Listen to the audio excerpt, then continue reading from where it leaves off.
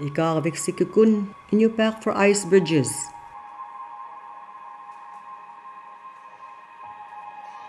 Marine mammals are nutritionally, spiritually, and culturally integral to many IKAAÁVIK people. The IKAAÁVIK Sikukun team researched seal habitat in many capacities on and above Kotzebue Sound.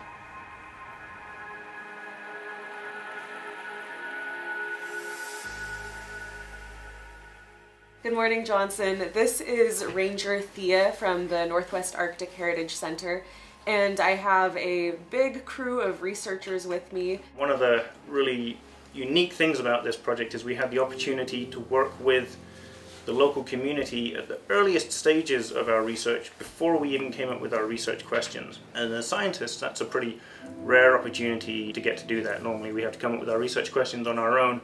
Is that something that is a topic that we should address? Most of the questions ended up something to do with the marine mammals that inhabit the sea ice. The ringed seals, the natchik, and the bearded seals, the ugruk, that occupy the sea ice during the winter and the springtime. Out of the 6 questions created by the team, 3 of them were specific to marine mammals.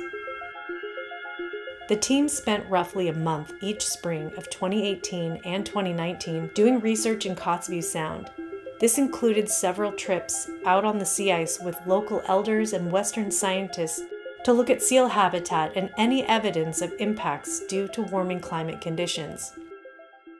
We're getting ready to head out in a big convoy of snow machines out to an abandoned seal lair that we found out near one of Cyrus's hunting locations near Sissolik. We're going to go out there and take some measurements of the ice and snow and see what kind of ice and snow the seals choose to build their lairs in. We've got 3 of our advisory council members, 3 of the local experts on seals and sea ice here. Bobby, Cyrus and John are going to come out with us. So really looking forward to a good day of learning about ice and snow and seals.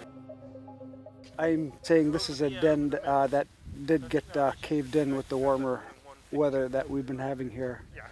And it appears with that little shelving in there, it appears that the pup might be protected from predators such as raven. What creates these little snowbanks is little ice piles in the ideal place for them to be making dens, but there's more ice piles within the area which they use for breathing holes and possibly dennings like this here. We are packing the gear and the sleds, going out with John and Cyrus, look at ringed seal habitat.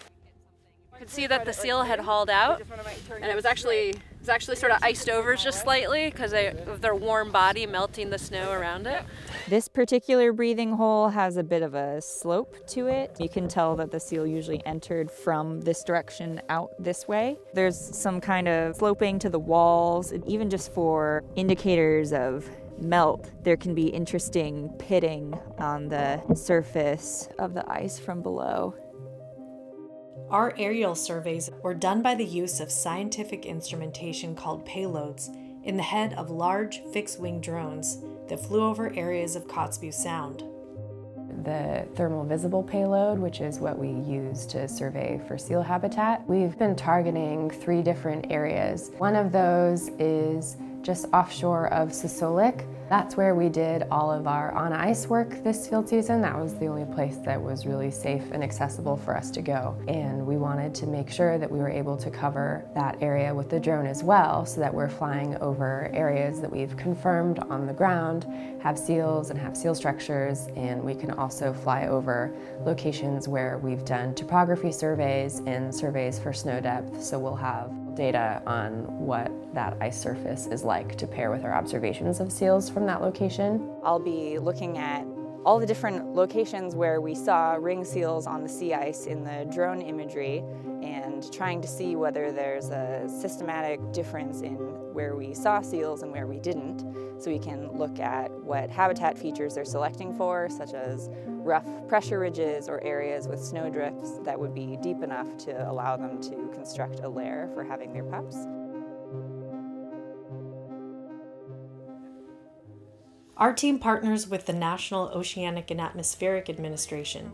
Peter Boving, a NOAA seal researcher, was able to join the team on a couple trips to Kotzebue. Our interest in participating is bearded and ringed seals. The species are not as well documented scientifically as many of the other seal species in the world.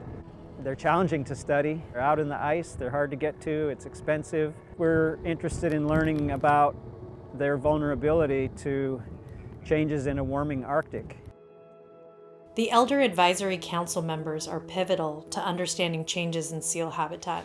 They usually like to go to IKAAVIK or the ice piles, and because ice piles provide shelter, and also they can breathe, you know, and it's safe for them from the predators. So the seal pups can grow and until they get ready, big and old enough to go on their own.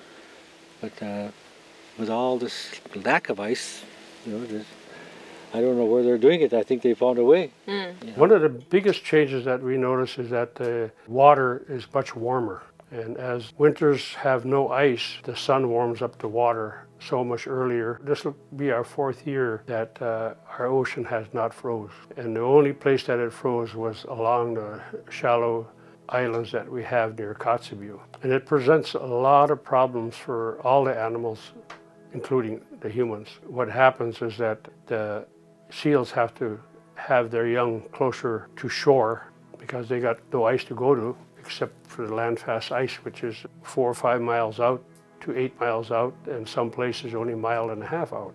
And so they have really no places to make their dens now because we don't have any big piles of ice like we used to have. There's no question in my mind whether climate change is real. The big thing that I always think about is sea ice loss.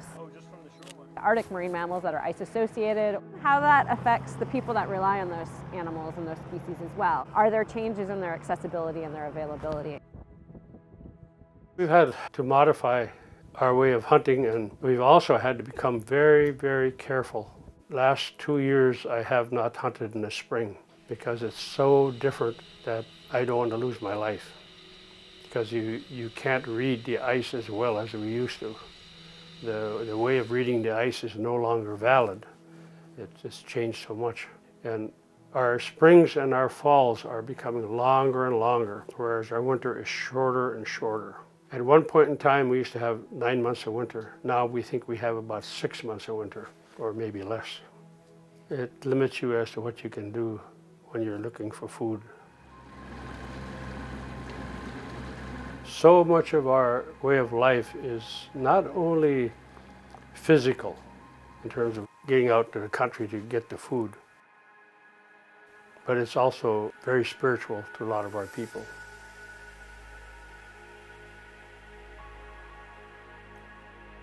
We've done this so many years, and there's certain ways to do things that indicate how spiritual it is. Even something as simple as hunting for elders is spiritual, in that when you bring food to the elders, they tell you, "Teku, thank you," and then they say that you're going to get more in return. And so when you're a 8-year-old boy, 10-year-old boy growing up, and the elder tells you that, you feel like you accomplished something and you're going to get better at it. In this way, we always make sure that the elders have food. All the time. IKAAÁVIK SIKUKUN, and you pack for ice bridges.